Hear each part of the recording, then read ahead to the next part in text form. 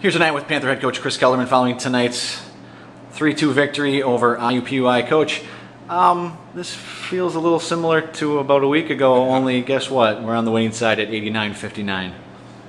You know, it's much nicer to be on this side of it than the side we experienced at Marquette. But, you know, I'd like to say we learned from that. The guys fought to the very end. Overall, I thought it was a good performance, you know, with no disrespect to our opponent.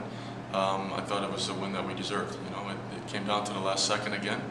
I don't think I've never experienced this once before. You know, before this weekend at Marquette. Now it's the second time, but you know, it was a good win for us. You know, shoot them 26-10, take leads of 1-0, 2-1. They keep coming back, tying it up. You know, you just kind of feel a little snake bit there when you keep losing the leads. Yeah, you know, I thought we started playing really well. Our possession was getting better as the game went on, and you know, we got the lead, and then they just kept hanging in there. And they're very dangerous in transition.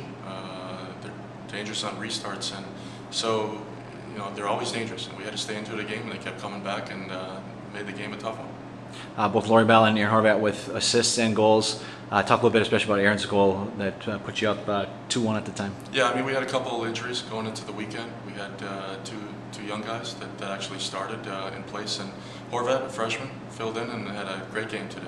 He had a goal and assist and had a great individual performance.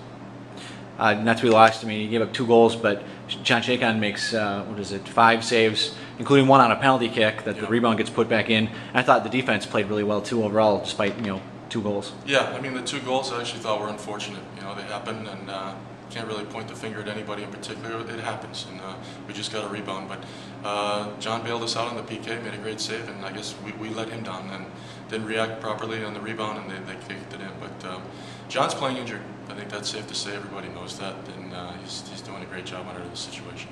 So, you know, school's back in session for good on Tuesday. A bunch of students come out to the game tonight. You know, can they expect this much excitement in every home game this year? Oh, I hope it's not this close every time. I mean, but yeah, it's nice to have the students back on campus, and it was a good crowd tonight, and we're hoping for more exciting games.